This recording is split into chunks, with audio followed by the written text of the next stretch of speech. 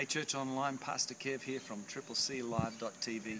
I thought I'd just fill in on a few more stats on where things are happening with the flood situation here in Australia. This is just some stats for you.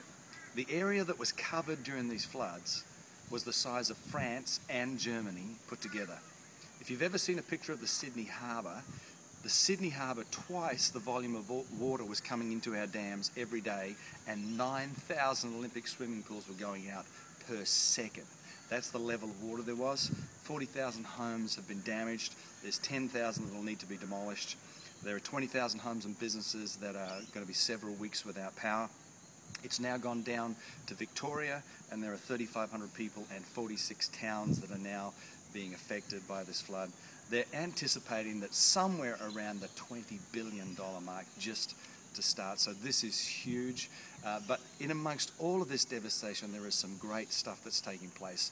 Last weekend, Saturday and Sunday, the Queensland kind of like dubbed it as Salvation Saturday and Salvation Sunday, because they asked for a few thousand people to come and help them clean up. They had 80,000 people come out to care for their neighbours.